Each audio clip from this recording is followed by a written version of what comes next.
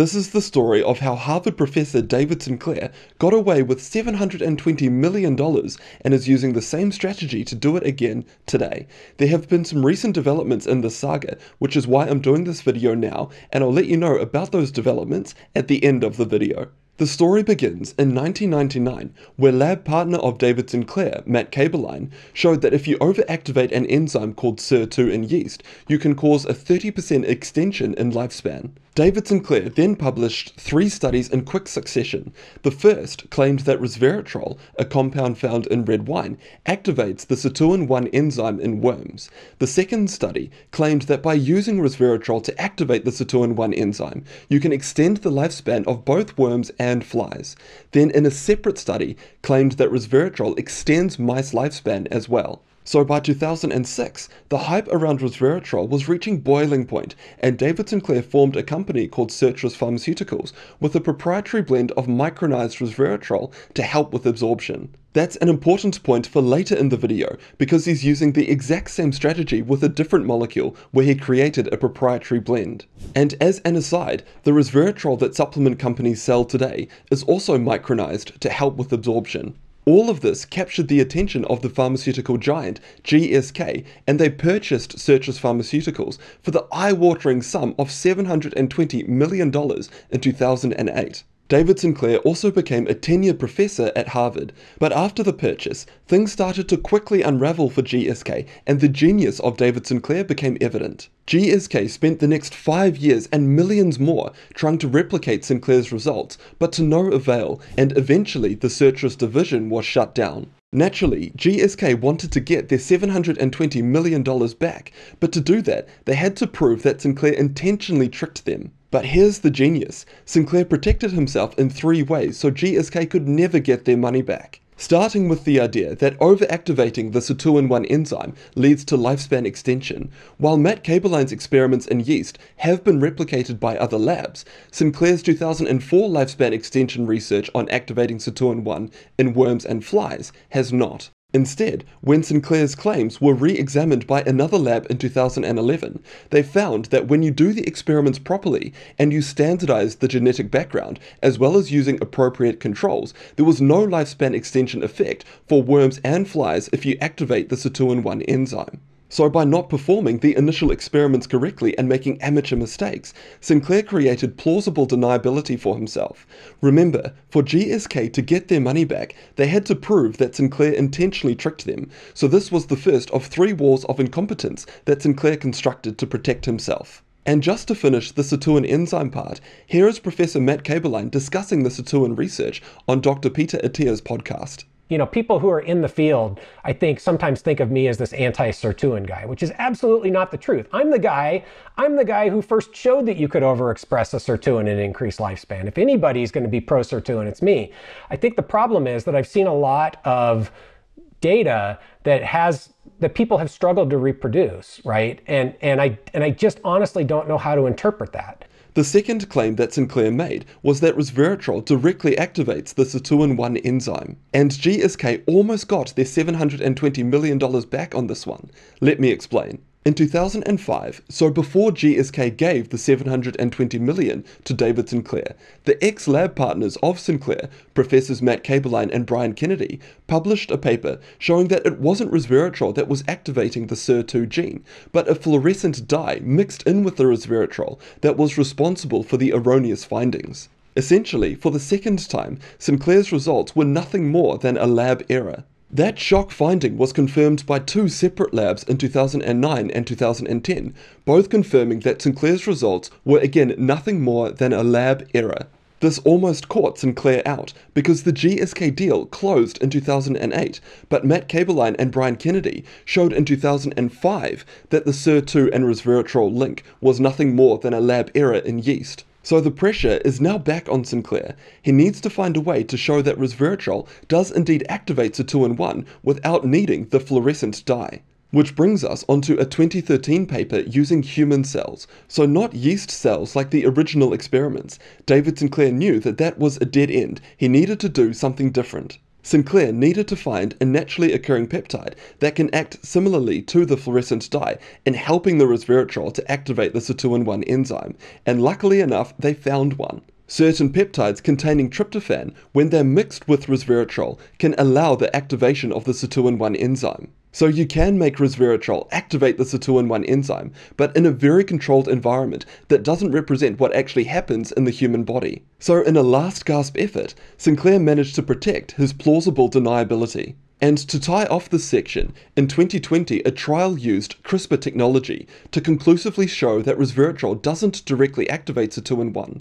Instead it stresses the cells, but by this point it's too late. Sinclair has his second wall of incompetence protecting him. The third and final layer was regarding the mice and resveratrol research, claiming a lifespan extension effect. In this experiment, one group of mice was fed a highly toxic diet that caused their liver to enlarge to such a degree that it squashed the lungs and caused the mice to suffocate and die. Resveratrol prevented this bizarre type of death and allowed those mice to live just as long as the mice who were fed the normal diet. So not exactly a longevity study, but again it reinforces this idea of plausible deniability. Later in 2013, the Interventions Testing Program trialed resveratrol. They consulted David Sinclair to know what dose to use, and the Interventions Testing Program also confirmed that the resveratrol was being absorbed by the mice. But unfortunately, during this series of experiments, no lifespan extension effect was seen.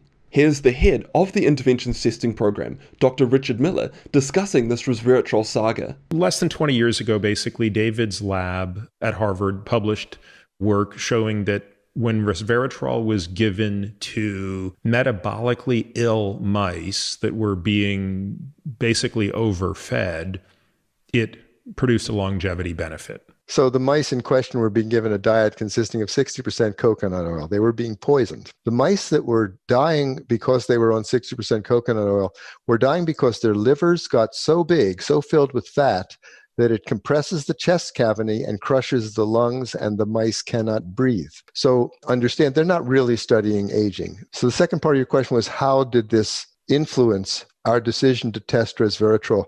And the answer, this is behind the scenes gossip, but it's completely true, is that we were ordered to test it. Richard Hodas, the director of the National Institute on Aging, was very impressed with resveratrol, and like you, he was getting, I'm sure, hundreds or thousands of questions a year, requests say, why don't you guys test resveratrol? So resveratrol did not go through our usual screening process. This was a directive from the top. This was the only time this has happened. We were instructed, you will be testing resveratrol. And I called David Sinclair and said, what dose should we use? The same dose that you used in your paper?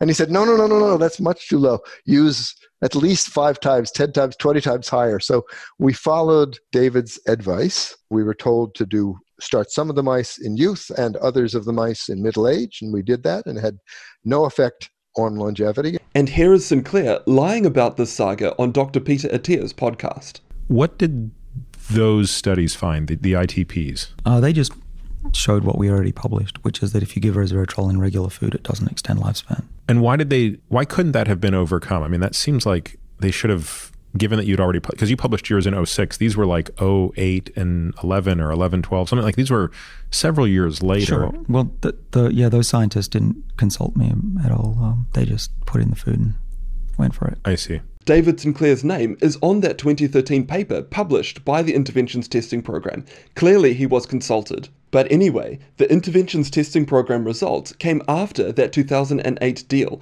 so GSK couldn't use that to get their money back. Overall, from GSK's perspective, they couldn't get their $720 million back from Sinclair because either through luck or genius, he'd shown himself to be incompetent. And you can't prove that someone is defrauding you if you're incompetent. Genius. And he's using this exact playbook for another molecule, which I'll talk about shortly. But for now, let's finish this resveratrol debacle, so that if you are considering whether or not to take resveratrol supplements, you have more information to make your decision. GSK threw everything they could think of to try and make the Sirtuin and resveratrol theories work. Since they were using micronized resveratrol, like the supplement companies today sell, absorption wasn't the issue. They tested micronized resveratrol in multiple myeloma patients, but unfortunately that trial was terminated early due to severe side effects including toxicity to the kidneys, and the micronized resveratrol research was discontinued. Instead, GSK designed specific molecules that do activate the SIRTUIN-1 enzyme. But in the clinical trials, those SIRTUIN-1 activators had no effects. So in 2013, GSK decided to shut the door on Sertris Pharmaceuticals and closed everything down. And to this day, you'll hear Sinclair on podcasts explaining all of this away by repeating that resveratrol isn't well absorbed, and that's why none of the experiments worked. If I take resveratrol, I do it with something that's fatty food. Fatty, so some oil, a yogurt, it works really well. But like I've mentioned multiple times in this video, absorption isn't the issue because the resveratrol is micronized. The issue is Sinclair's incompetence/genius. Other groups tested high doses of micronized resveratrol in humans, but no benefits were seen, and instead it seemed to cause harm. Other groups tested low doses of resveratrol with the idea that since resveratrol stresses and poisons the body, maybe a small amount of this stress would encourage the body to adapt and become more efficient. This effect is known as hormesis. But at the time of recording this video, there's no clear reproducible benefits of using small doses of poison. Instead, in a meta-analysis of the human studies for micronized resveratrol done by the meticulous Cochrane organization, there are no benefits seen. But not only are there no benefits from micronized resveratrol, there's likely harm. We've got multiple studies showing that micronized resveratrol blunts the positive effects of exercise and it lowers testosterone levels. As such, the clinical guidelines actively recommend against using resveratrol supplements. All of this hasn't stopped David Sinclair from wanting to cash in further. He's created a company called Telehealth who sell a supplement with resveratrol mixed in. Wild. And he's doing this entire playbook again with a different molecule called NMN. He hyped NMN up on the Joe Rogan podcast and lots of people started taking it. He then created a company called Metro Biotech with a proprietary blend of NMN, just like he did with resveratrol, and then lobbied the FDA to ban regular NMN supplements with the intention to create a monopoly of the market. Exactly the same playbook for what he did with resveratrol. I've made this video now because some recent developments have happened. David Sinclair recently hyped a study of his, claiming that his proprietary supplement reversed aging in dogs. This led to Professor Matt Kaeberlein and the former Dean of Harvard Medical School, Professor Jeffrey Flyer, to make public statements against David Sinclair. Matt Kaeberlein states that after careful consideration, I've renounced my membership in the Academy for Health and Lifespan Research, for which David Sinclair is the president. I find it deeply distressing that we've gotten to a point where dishonesty in science is normalized to such an extent that nobody is shocked when a tenured Harvard professor falsely proclaims in a press statement that the product he is selling to pet owners has reversed aging in dogs. To me, this is textbook definition of snake oil salesman. He goes on to say, I have renounced my membership in the Academy due to ongoing behavior by Academy President Dr. David Sinclair that I find both personally and professionally unacceptable. While I can't control how others will behave, I choose to not associate with individuals or organizations that do not align with my core values. The former Dean of Harvard Medical School, Professor Jeffrey Flyer, agrees. He says, indeed, quite sadly, there are some snake oil salesmen in the Harvard Med faculty. In the anti-aging field, the key actor is seemingly impervious and indifferent to rational critique. Absolutely wild, and it's important you know the story so that you've got more information when you're making your own health choices. So instead of following snake oil salesmen, make sure to check out this next video here where I go through all of the latest clinical guidelines on how to prevent heart disease.